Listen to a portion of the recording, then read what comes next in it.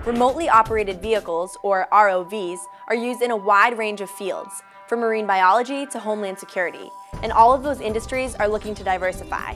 We're headed to the MATE ROV competition to hear from an all-women's ROV team.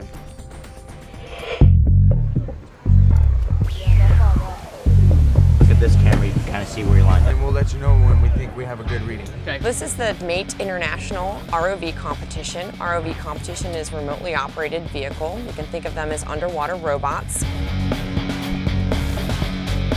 We wanted to have like a women's team because guys, they like to build, and if we're like around them, they're not gonna be like let us do anything. So we wanted to have experience and hands-on on doing this by ourselves. Okay, who's the team captain? Right, okay. It feels comfortable because you're all women and you know that each of you have to depend on each other, whereas a guy, normally they'll like to go in there and work on the tools and you kind of stand back, and you see that in teams. As a worldwide industry, we require diversity, we need it.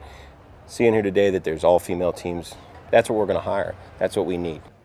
You're really seeing a shift in the traditional role of a woman, which is encouraging to see. They're taking part of the team, they're the team captain, they're piloting, they're hands-on, they're breaking their nails, so to speak. Those women are learning that teamwork is an important skill that is highly valued by employers. An industry is constantly looking to build a more diverse workforce. Be sure to visit your local community college for more on the programs they offer in robotics and remotely operated vehicles.